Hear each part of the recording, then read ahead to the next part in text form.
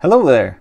Once again, this is Anton from Anton Will Obey, and today I just wanted to make a Femforce video about my Femforce collection, kind of run through it. The first 100 issues, really. I made one before, but I kind of just skimmed through the covers. I really wanted to crack these open and show you kind of what's on the inside and why I think this is a worthwhile book to collect. So issue number 1 dates back to, let's see if we can find it here, 1985. If you can think of what else was going on in 1985, that's pretty impressive. This book looks pretty good for an independent publisher like AC. Not a big budget company or anything like that, but you can see the artwork throughout the book is pretty substantial the whole way. Another thing I liked about these books was basically once you get done with the stories, they always had these little stories in the back, just little extra serials that ran in there. Check out that moon guy, Montague Moon. Check it out. He's got a moon for a head. Anyway, this is the kind of stuff why, I mean, the art was good all the way through. The concepts are a little goofy sometimes, but I mean, you got beautiful women, you got jungles, you got dinosaurs, you got a guy who gets his jaw replaced by steel. Just all around good comic book stuff.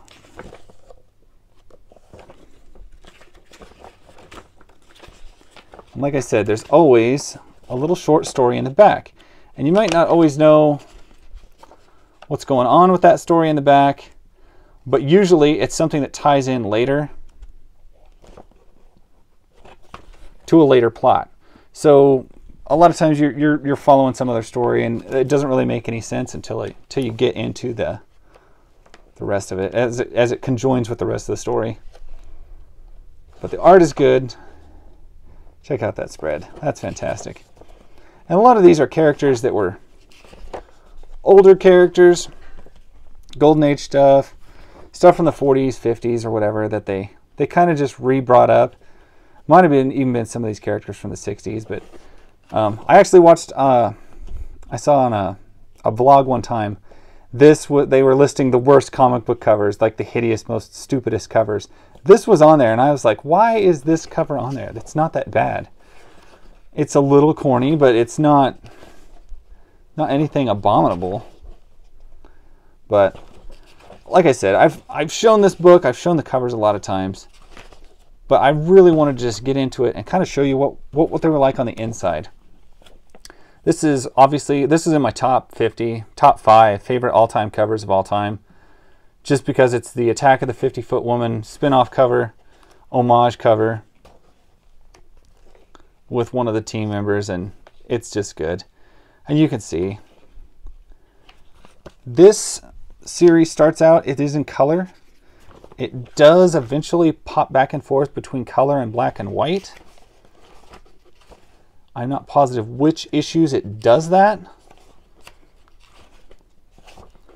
It's been a long time, but I've had good luck with everything from the AC Comics library, so I've been quite impressed with these, obviously. That's why I make another video on them. Not every cover is going to be like absolutely amazing, but it's definitely I think better than a lot of the average of what was going on back then. There was some pretty mediocre stuff, and this is actually before the big 80s black and white explosion, so and these books predate yeah, they would predate Ninja Turtles by at least a year or so, a couple years. That's when the big black and white stuff came off and everybody was making independent comics in black and white. But, you know, Femforce being an AC comic back then, I don't know what the scene really looked like for this book back in the day, but I do find it a little bit surprising at how good and how high a quality these books are for the year. Just because, I mean, they weren't doing books quite like this. Marvel and DC, definitely. But I don't remember a lot of other companies in 1985 putting out this good a quality comic books. Not that I was, you know, I was pretty young in 1985, but you know, even looking back, I'm racking my brain to even think of who was producing something like this. So you got Dragonfly. Dragonfly carries on, eventually crosses over into the regular story for a while, and then gets her own book. But you can see why the art is good. This stuff is so... I mean, anytime you put like women in tubes and stuff like that, that's, to me, that just reminds me of like Planet Comics and stuff like that. Issue number 13, Night of the Cat.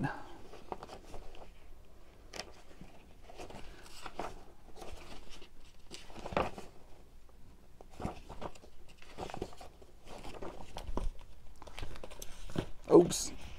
Crash. Issue number 14, this is one that always reminds me of Planet Comics, because, I mean, look at it.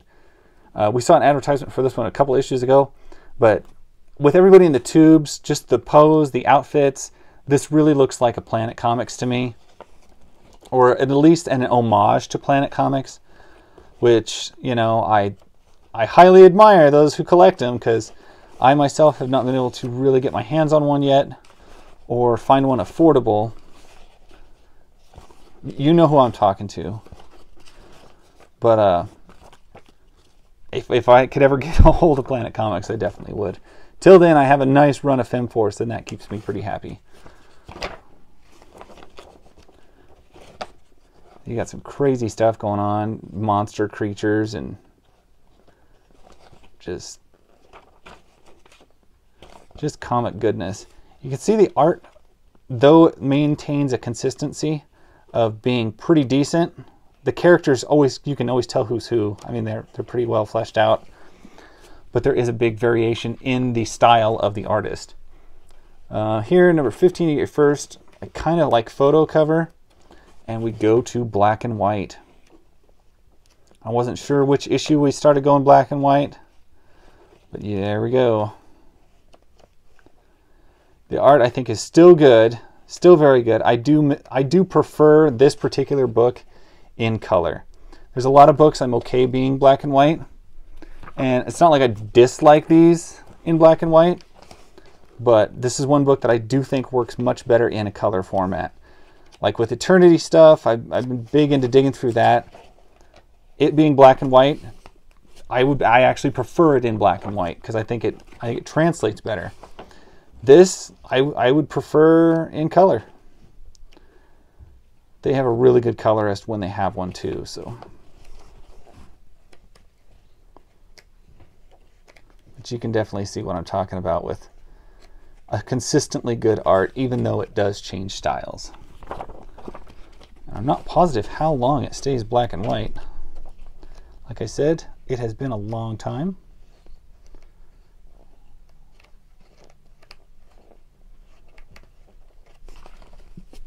Issue 20, issue 21,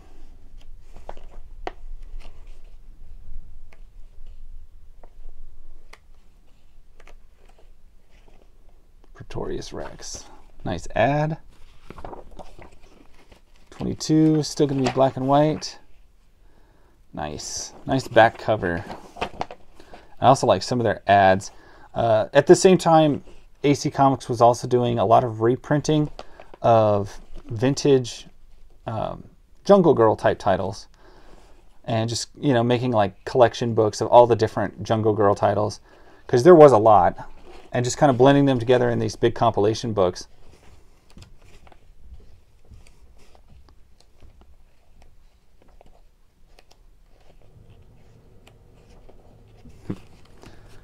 Issue 22. Issue 23.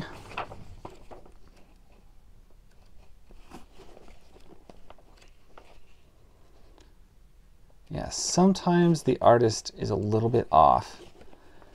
And there's one particular artist that their work on their eyes just looks a little bit off to me. And we're in their run, I think. And it's not just one scene, it's like several scenes where their eyes just look a little off. A little too big, a little too watery or something. It doesn't last forever in the series. It's just something that takes place for just, oh, probably a 10-15 issue run in the middle. But you can see why, just looking at this, you want this in color. I mean, this in color would just be astounding. I'm not sure why they went to black and white. I'm guessing fundage issues. The comic market was probably pretty tight back then, especially because they had so many titles coming out. And maybe it's just the fact that Ninja Turtles came out and everybody started buying books like that instead. And so maybe it helped them to turn black and white around that time. But either way, they did. It's not bad. Budgetary issues or whatever. Still, it's always better once you get back into the color.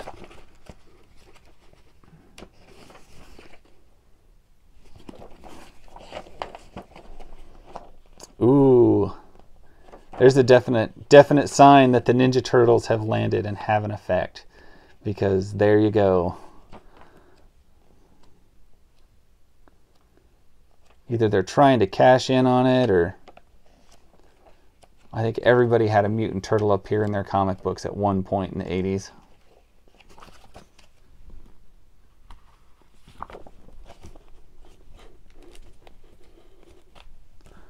Issue 27. Yep, definitely dealing with some giant mutant turtles in a sewer. And if that's not the Ninja Turtles, I don't know what we're talking about here. Yeah, that is crazy.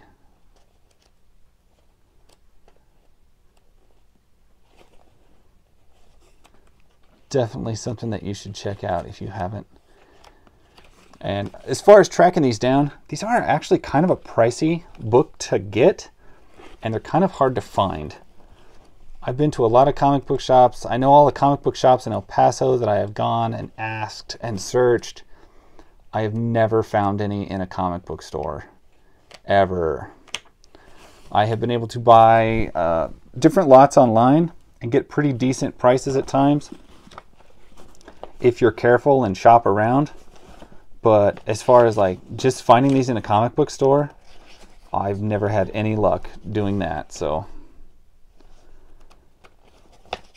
if I guess I have found like the occasional one in like a dollar bin or something like that, but any hopes of getting a complete run or anything like that and finding it in a store, you're not going to find it. Maybe if you're in the vicinity of somebody like Mile High, who would have, you know, absolutely everything, you might get lucky. But even back when I lived in Nebraska and I went to all the comic book stores in Lincoln and Omaha, nobody had any Femforce comics. It's just not something that anybody carried. And I suppose I should mention that this series is actually still running. So, like, if you wanted to follow this book along currently, the book is still current. It looks quite a bit different than it does now, and I don't know the exact issue that it's on. I don't follow it currently because they are pricey and they are really hard to get a hold of, even new. Still, you can see why this would be so much better in color. But yeah, they still make this book new and in color. Well, come to think of it, I can't tell. I can't remember now if they're in color or they're black and white currently. I do know they're thicker. These were standard issue sizes, you know, just regular 32 pages or whatever a comic book is. But you got a lot tighter artist on this one than you had on some of the others. Femforce 35.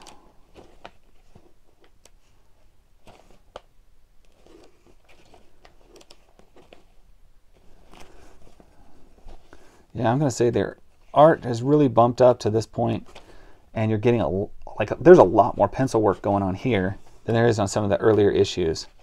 There is a lot of shading and there is a lot of line work. And if you have a color comic, too much line work, I think looks like crap. If you're in black and whites, I almost don't think you can have too much line work. I think it always looks like the thicker, more pencil work you do in there like this, the better it's going to look. And there's some crazy shit happening in this book. This is very good. Issue number 37. Of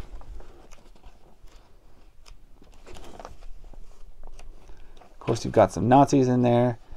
You've got some great big spread pages. I mean, there's some awesome stuff happening.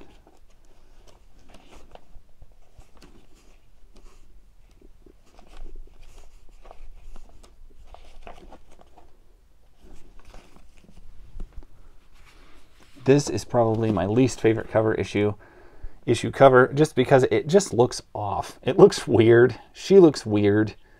I don't know. Something's going wrong with this. Issue 38.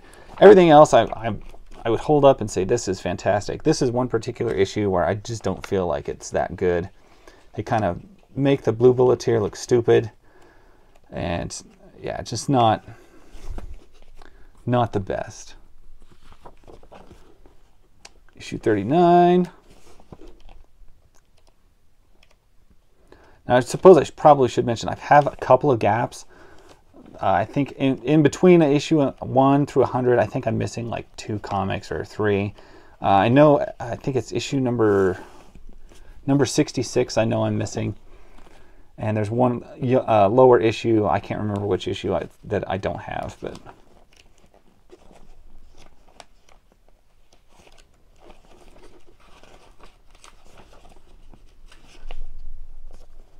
Get a big spread there. Just some great work in this.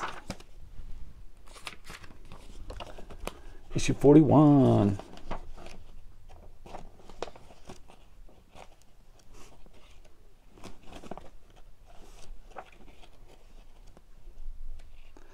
I tended to think that there was more issues with color than there was black and white, but you know, as I'm looking through it, I am not positive.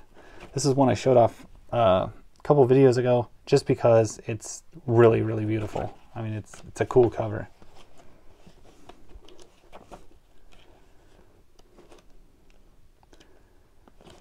And then they did... Okay, there is one comic that I have not seen. Maybe I should check that out. They've done really good with spin-offs for this title. There's a lot of different spin-off titles with it. Night Vale... Good Girl Quarterly, Dragonfly, Black Diamond. I liked some of their spin-off stuff, and they did pretty good about it. So, Pirates.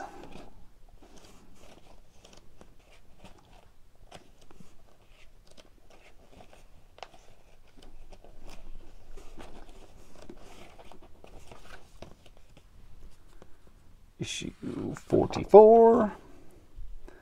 Yeah, they were not afraid of Nazi women. They did have those packed in there. I know a lot of comics these days don't. That is weird. We get one splash of red in a black and white book. Interesting. It's not even a tricolor book. Oh, there you go. Now you get one page of tricolor. Okay, that is so odd. You have a whole book in black and white. Catman and Kitten. Nice. Definitely a title that I should go be looking for, I think. Black. Catman and Kitten. I like that. Issue 45.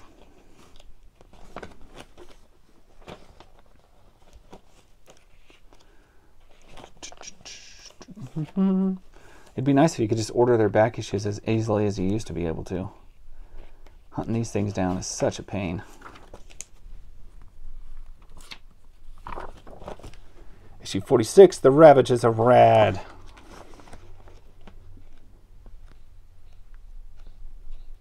And if I remember correctly, Rad, their villain Rad, is the daughter of Miss Victory. And Miss Victory is actually very, very old. But she's kind of like Captain America in that she has a pill that she takes and medicine that she takes to make her a super soldier that's young. Otherwise, she's from the 40s. So she's a carryover from an older time. But if she doesn't keep taking her super soldier serum, she basically reverts to a wrinkly old woman who's near death. So that's a little change on the on the topic there. Number 48. Looks like Rad vs. Rad.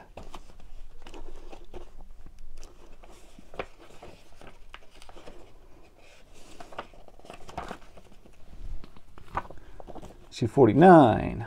Countdown to Miss Victory getting blown up on a bomb.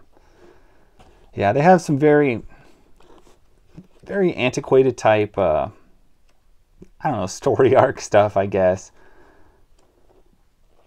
It's a little bit silly sometimes. Like, you wouldn't see some of the plot devices, like what, let's see what year this one is.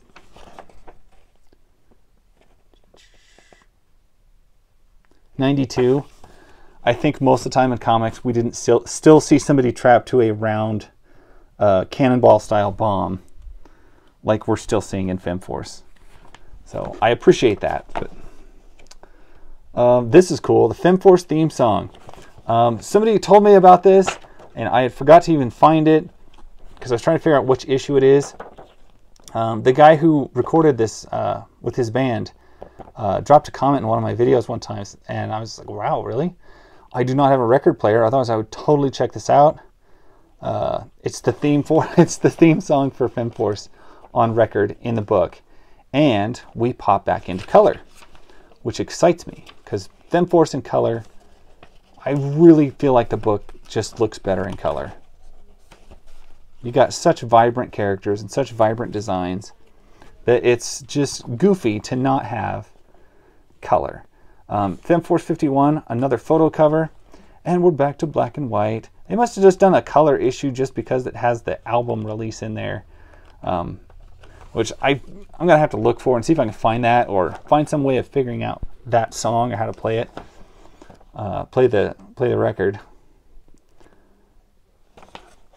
There is your, I guess you can call them cosplayers back then. Your base models for the company that this is what these were the models. I guess they would dress them up as the characters and they do like cons and stuff like that. I don't know what they call those back then. Promo girls or promo models or what. But I know this company seemed to be doing that before a lot of other companies were. Femforce 53, an amazing Frankenstein cover. He looks creepy. She looks hot. That's Tara, the one who can grow gigantically large. And I would say, for a book about girls, they punch the shit out of each other in the face a lot. There's a lot of face punching between women. And I don't know, I think it's kind of funny, but they draw it that way and it cracks me up. There's some promo shots of them doing their stuff at cons. San Diego Comic-Con, which, you know, before cosplay was big, I'm guessing that was probably a big hit at the cons for promotion. Another Frankenstein. He looks like he's choking this one and he's going to club the other one with that one. That cracks me up. Fury of Frankenstein.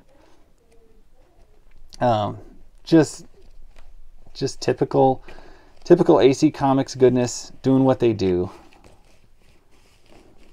And that's another thing. This book never seemed to take itself too seriously. Femforce 55.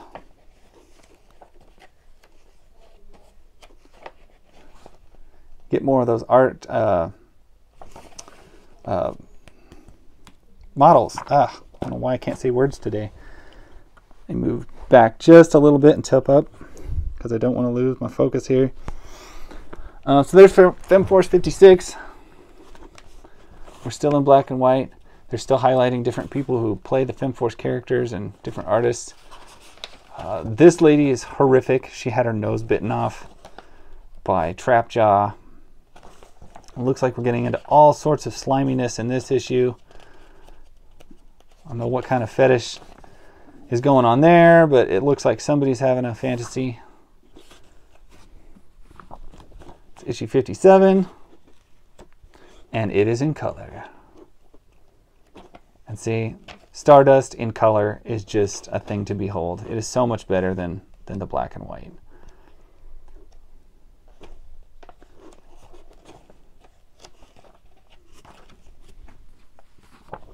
And they're even giving a call out on the cover. This is issue 58. Letting everybody know that it's back in color. And I think at this point the series was hitting a pretty good stride. There seems to be more issues from this era than like other, because when you're shopping back issues, you can kind of tell when a book was at its most popular, because there seems to be a plethora of issues from that era or that period. And this period, I'd say the book was taken off pretty well, because these issues aren't terribly hard to find. This upper 100 stuff, pretty easy to locate in different places. But issue number 60, Regrets and Broken Hearts. You got Sin running around. Advertisements for Good Girl Art Quarterly. And there's a heck of an open page. It's awesome looking. This is one of my more favorite covers. Not my absolute favorite, but it's up there. Just because Tara, vintage Jungle Girl from the vintage Jungle Girl comics, gets the cover shot. And I always appreciate that, because she was probably one of my favorite members of the team. She grows large, kind of like Giganta, and has all what you would consider Jungle Girl powers, I guess. Whatever Jungle Girl powers are.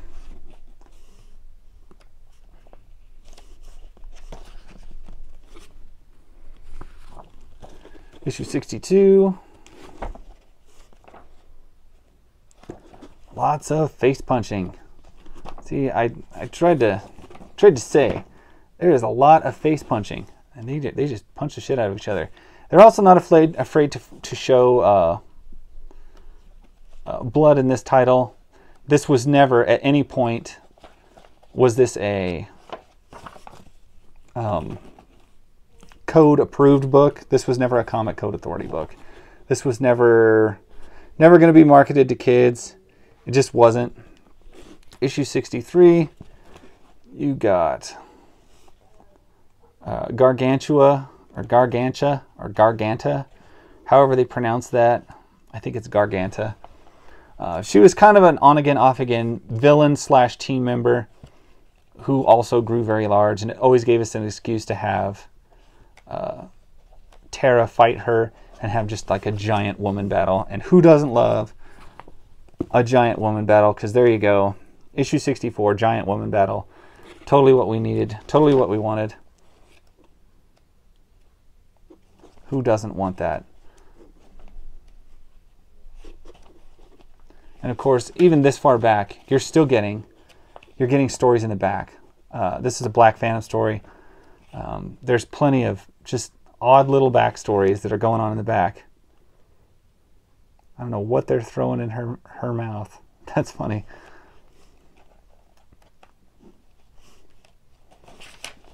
But yep, just a giant Godzilla-sized woman fight. Who doesn't want that? She's going to beat the hell out of a T-Rex. Perfect.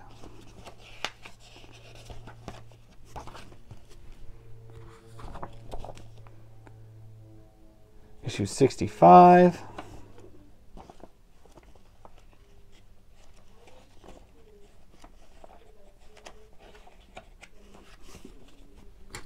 My Sister, My Enemy. Issue 67. This is the gap I had. The first issue I ever found of this was issue 66.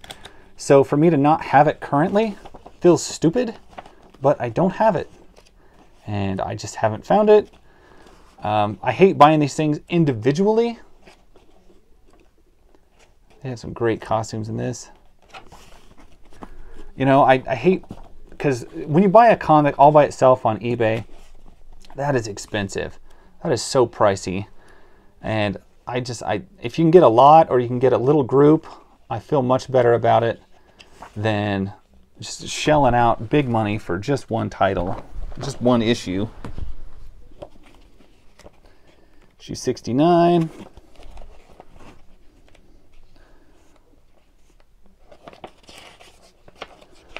And if you've noticed, the art has been, I still say, extremely consistent throughout the entire series. It's like it just, you'll have like a couple of issues that are a little bit off, and then it goes right back. That is some great costume design. She even has Cave Girl written on the front of her helmet. Find some weird stuff in here. Always fighting that same damn T-Rex, it looks like. Clear back from issue 1. Issue 71, Femforce. Ooh, you can get a Stardust ring. A couple more of the models who are working on this book.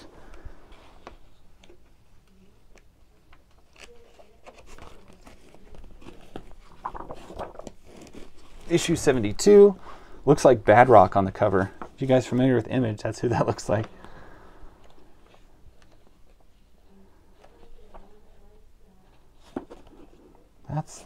That's definitely some slugging going on there.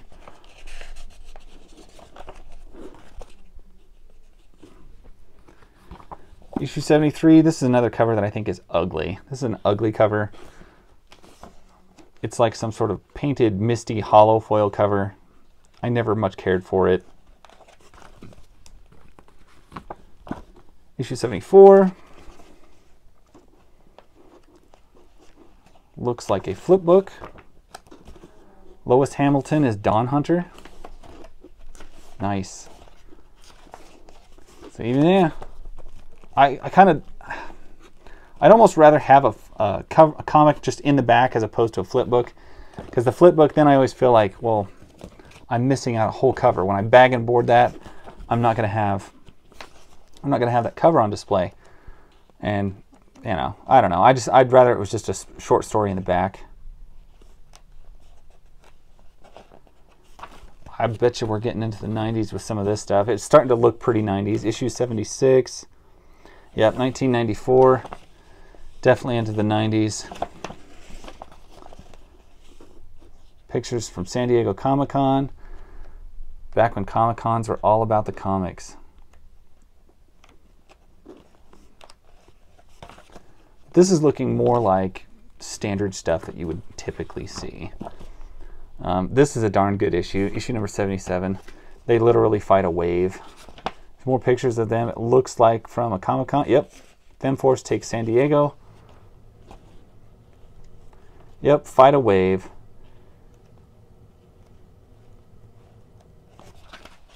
See? Check that out. That's freaking great. Issue 78. A Bad Case of the Uglies.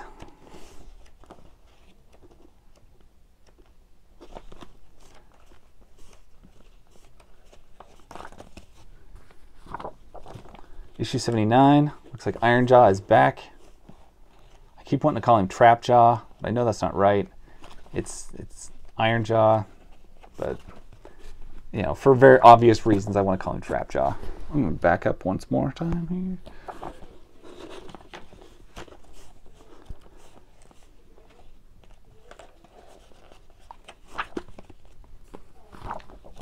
'81, Love and War.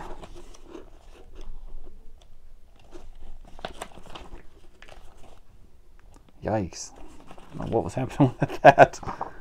There's an example of, you can see, Miss Victory reverts back to a wrinkly old woman. And it happens several times. It's kind of a plot device throughout the book. But just, it's a thing that she's got with her power.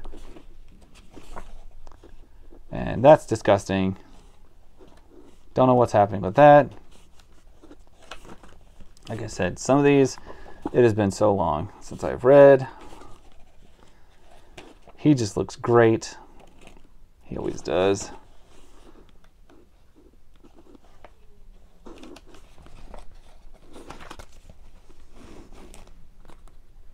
Getting close to 100. An eye for an eye and a nose for a nose. I can't remember the gal's name who has her nose cut off, but it's nuts. I can't, if I remember right, yeah, there you go. Iron Jaw actually just bites her nose off, so that is what happens. Issue 86. More Comic-Con stuff. Looks like Dallas Comic-Cons.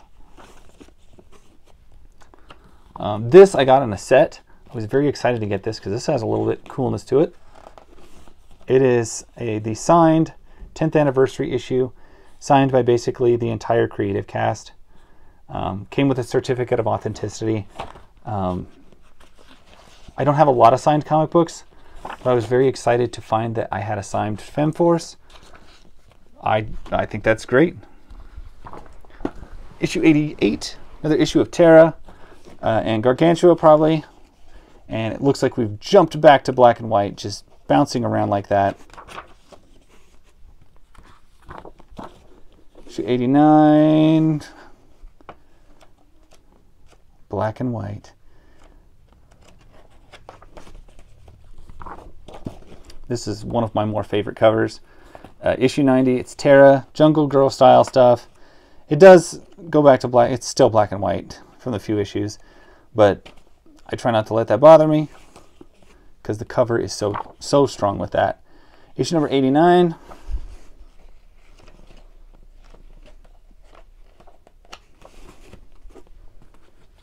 Getting close to issue 100. Issue 92. Almost to the end of the actual run that I have. Like I said, I just don't have anything much past 100. I have like a handful of various issues, but nothing amazing. No great quantity. Femforce 94.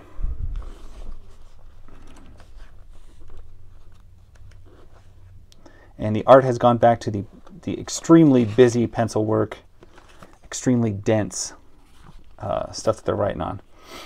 Issue 95, Countdown to 100. This is a great photo cover. I always applaud that they did that. I think it was a good idea that they made their characters like come to life in a lot of ways just by doing that. And like I said, I think that's back before a lot of companies were doing that. You didn't have a real model base for that character. You didn't have that breakthrough to the real world. 97. For me, these books started to go downhill. I wasn't near as into them. The art is good, but you know, you look at covers like this, are nothing compared to the covers we were seeing before. These are kind of a mess. I think these covers are a mess. They're not what I had built up to expect. And then your interior art has somehow resorted to looking somewhat like a Mad magazine, which isn't bad, but it's not the art I was used to, which is probably why my collection kind of dies at around this time.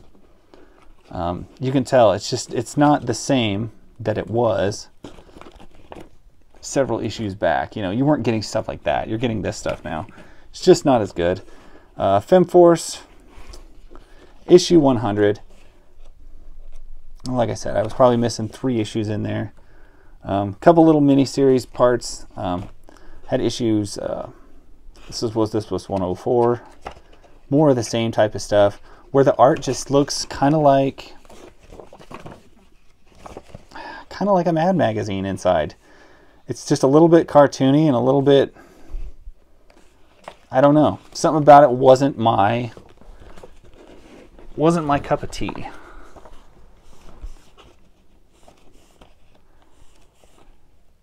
You get these exaggerated facial expressions and stuff like that. That pretty much sums up why I kind of died out on the series. Issue 107. They're still dealing with the same stuff. So, and the book has also taken a pretty good price hike at this point. These are $5 an issue. $5 an issue in, what's the year?